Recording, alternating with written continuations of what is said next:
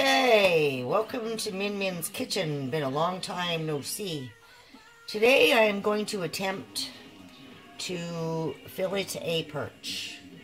So the first step is you get behind this gill here and you hang on to things and you give it a good slice, back the gill right up to the neck. And we're going to switch knives because that knife is also a piece of crap, because I've got lots of knives that are pieces of crap. We'll try this again. Okay, right up to the neck here. See that? See that? Now you flip it over and you do the same thing on the other side.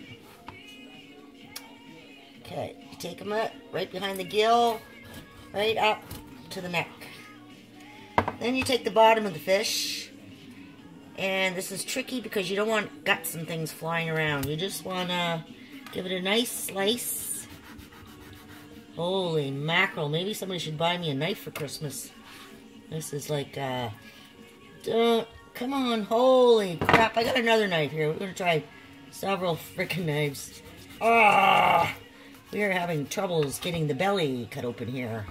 No, we'll try this knife again. Okay, start it here. We got to poke a little hole. Oh, God, there's blood. I hate doing this. Okay, and then we go up this way.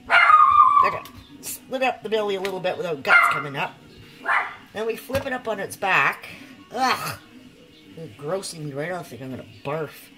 Then we cut down this side of the slime ball. It's not cutting. These knives are not working. Okay, what I need to do is make an incision in here. Okay. Holy crap, something's got to work. Maybe we go this way. There we go. There we go. We got it. My God, we got it.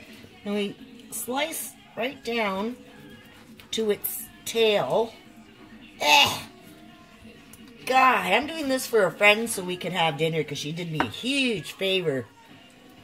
So I'm trying not to mess it up. Okay, so once you got that part done, you grab the piece of this skin here and you just lift it.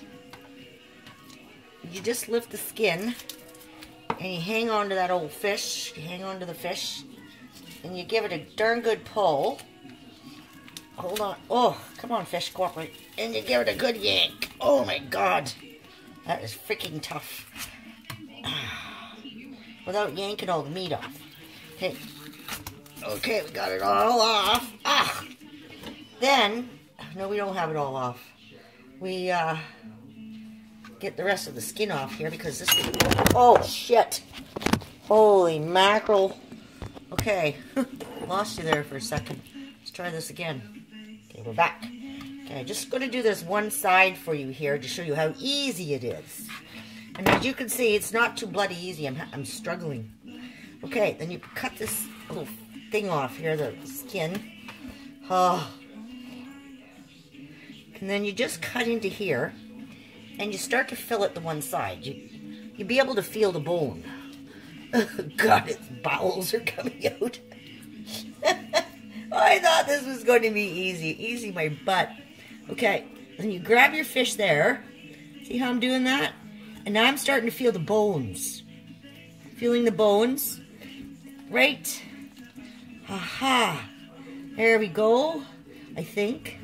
Yeah, I'm feeling something. I'm going to feel my finger through the knife. I think I'm going to have to sharpen this knife before... Oh, look at that. Ooh, I'm all freaked out. It's wonderful.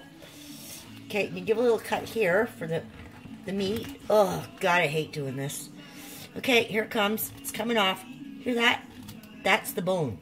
And you keep your knife like this, like on an angle, so you don't get any bone there. Oh, frig. Okay, it's coming off.